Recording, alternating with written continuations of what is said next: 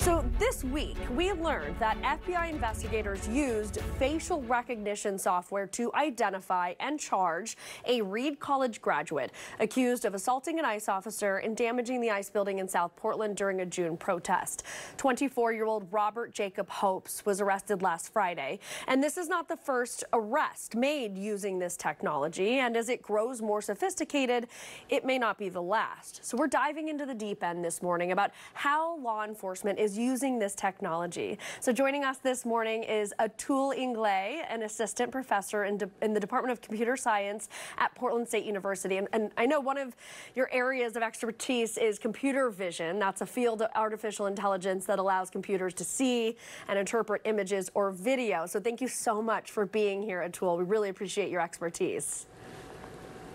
Thank you for having me. Of course. Okay, so first, can you explain how computer vision works and specifically the way that law enforcement is using it?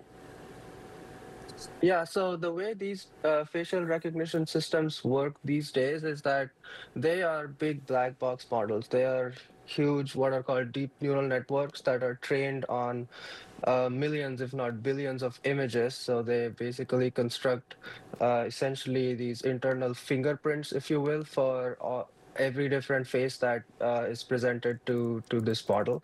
And when you find a new picture that you want to figure out whether it's in this database or not, you basically feed it through the trained model, and then if there's a match, then it says, okay, yeah, I found a picture that seems to match this image. And the thing with these commercially available systems that law enforcement uses, there's not that much information available about exactly how they're doing it. Right. So these are proprietary systems, and there's very little publicly available information. And that's where there is a difference between how people in academia like me work on these systems, whereas for-profit companies work on these systems in a more secretive manner. Interesting. So do you have any idea how the FBI used the facial recognition in this Reed College arrest specifically? Do you have any idea? In this specific case, I have no idea, but I can give you just general broad strokes how these systems are used, and they have been used in the past for law enforcement. Is they basically go to one of these companies that designs these neural network-based models that are trained on billions of images, um, and they give them these images that they take from various places. For example, there are cameras now installed on basically every street light, every street intersection, and they grab images from those cameras, and then they feed them through this model. And if there's a match, then they say, okay, yeah, there's a match. Could I ask you concerning thing about... Yeah, okay. I was going to ask you how accurate can this identify somebody and what the concerns are about the accuracy.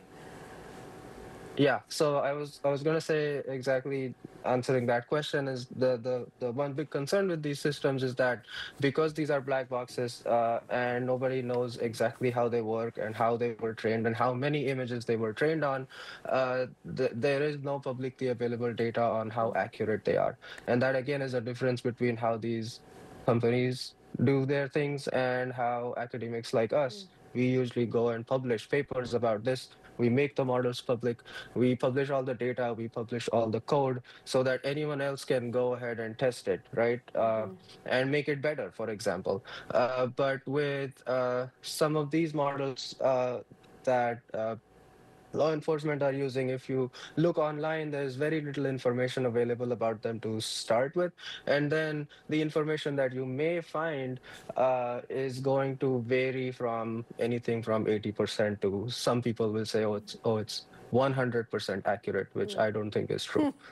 So would you say that most people's images are out there already in a database somewhere?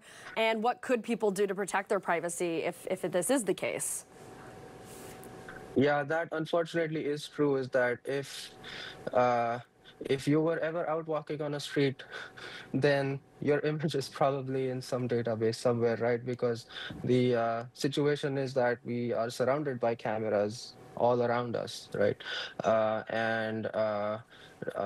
There are cameras taking pictures for various reasons, and so It's really hard to maintain privacy these days because we are just surrounded by cameras. Yeah. Even if you don't have social media accounts or you never ever had a Facebook account, there is a small chance that you maybe showed up in a photo that a friend took and Mm. posted it on their Facebook account.